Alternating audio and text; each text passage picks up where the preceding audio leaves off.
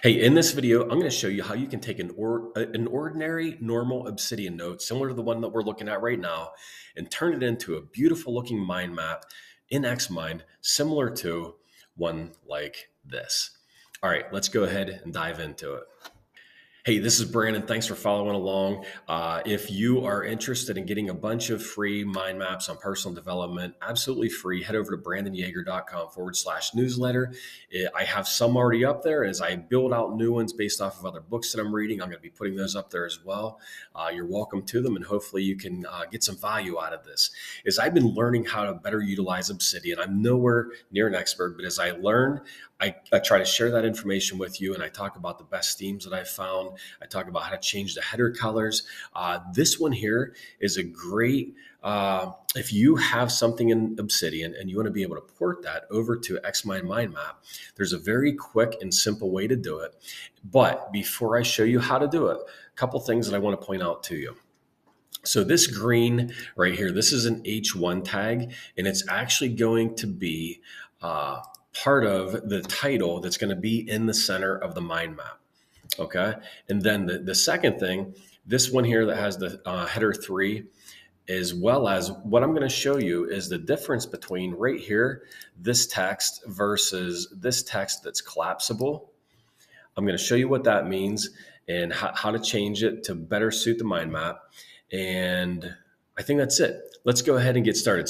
Okay, so I'm over here in Xmind, and what I did is I came up to the upper left-hand corner and I clicked File, New Blank Map, and this is what it will give you automatically by default. So if I come over here and I click on File, Import, Markdown, and then what you're going to do is you're going to navigate to the exact folder that has your Obsidian Markdown note. And in this particular case, I just have it in my inbox.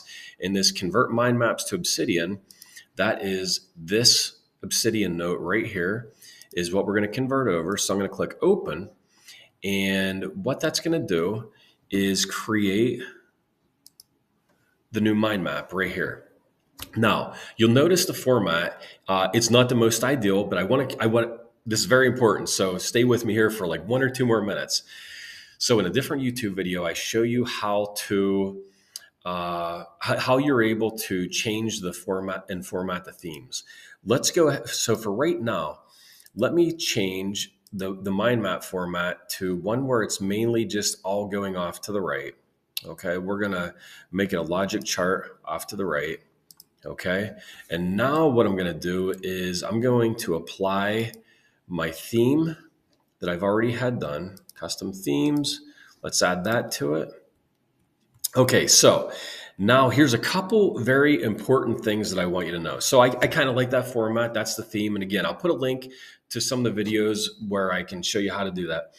What you'll notice the Y has these 3 little lines. If I come back over to here, this Y, while it's able to be collapsible, because I did not put a hyphen in front of it, and it's actually just backed out the whole way underneath here, it is showing up as this. It's actually showing up as a note right here. Now, I can very quickly and easily just copy that and come up here, add a tab, and put that in.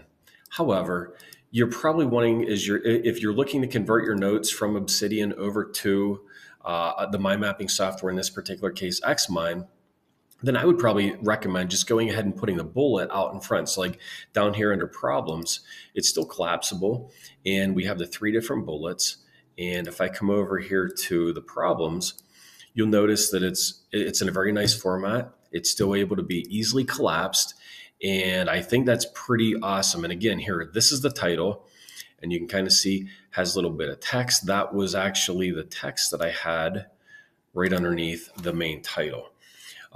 So I hope that makes sense, and I hope that you find some value in that. That's pretty awesome to be able to take Obsidian Markdown notes and put it into a very visually, or even if you want to have that to go from this format to be able to have something where it's a mind map and then able to turn that into a PDF. It's pretty powerful and awesome. You can literally just come up here to File, export then, and you could save that as a PDF file. Just like that, you're able to bounce back and forth.